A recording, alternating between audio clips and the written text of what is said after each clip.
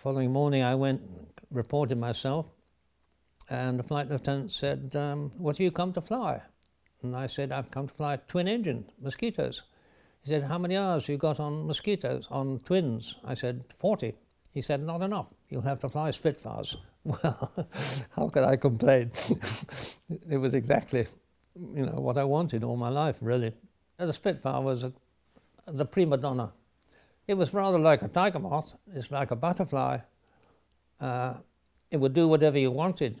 And the great thing was, when you were landing, the ailerons on the wings were still working in the airflow. And if you dropped a wing, you could pick it up literally by putting the stick over, and the aileron would go down and lift that wing up for you. And right down to 60 miles an hour, you could still lift your wing up. And I needed that because I was continually dropping wings on landings. No, the Spitfire was a joy, and this was one of the great pleasures. I love flying, and I love flying Spitfires. I actually liked going on operations because it was flying the Spitfire.